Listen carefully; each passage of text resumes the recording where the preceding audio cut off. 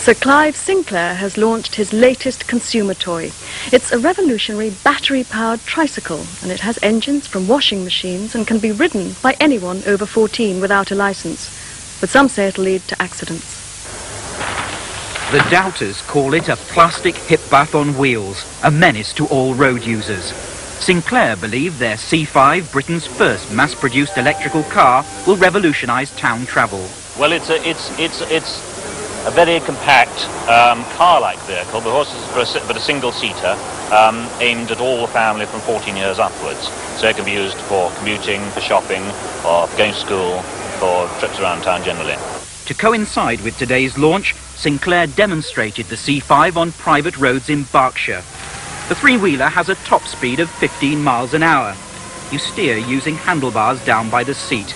Its battery-powered engine, made by Hoover, is adapted from their washing machine unit. The C5 costs £400. By law, anyone over 14 can drive it. It's actually easier to drive than a bicycle.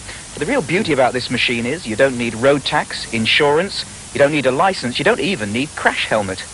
But there are obvious disadvantages.